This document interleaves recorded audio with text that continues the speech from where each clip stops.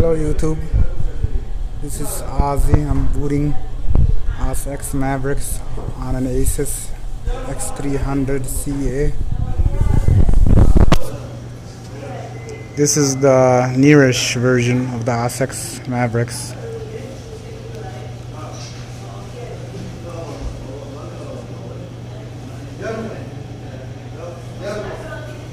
Mouse works, the screen works.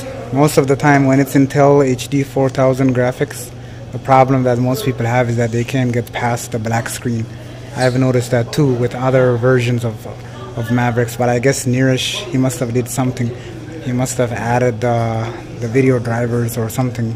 I mean the video kects is what they called. Because right now I can bypass it and I can see the installer screen. So I'm actually going to install it and I hope everything goes smooth.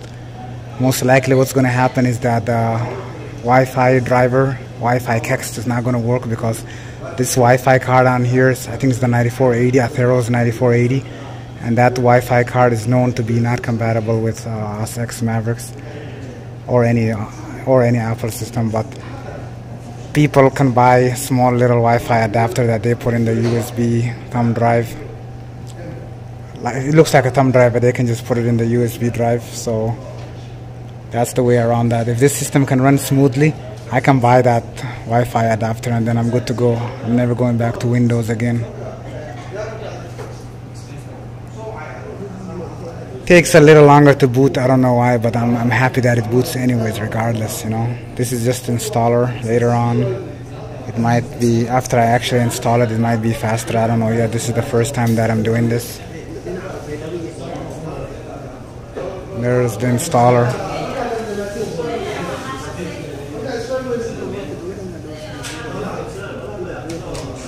Right now I'm gonna have to do some partition stuff because I think it won't let me install it unless I have a partition ready that's like OSX journaled.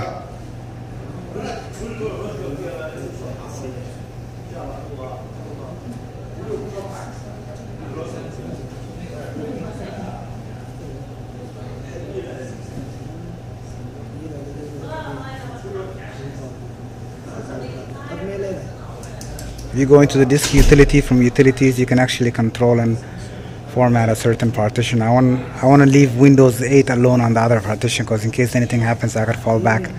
I don't want to delete my whole hard drive. So